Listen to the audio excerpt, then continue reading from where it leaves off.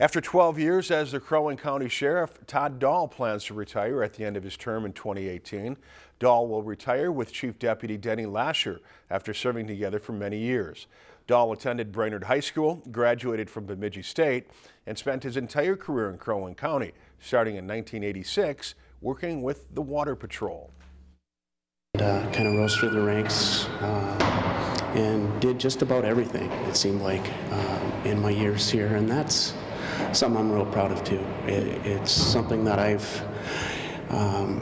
look back now and I think I wouldn't have done anything different.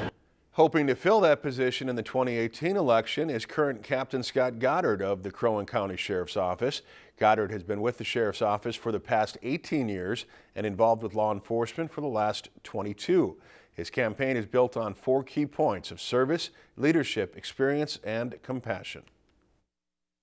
Law enforcement's been really my life passion. I became interested in this while I was in middle school, just moving into middle school, 7th, 8th, and 9th grade.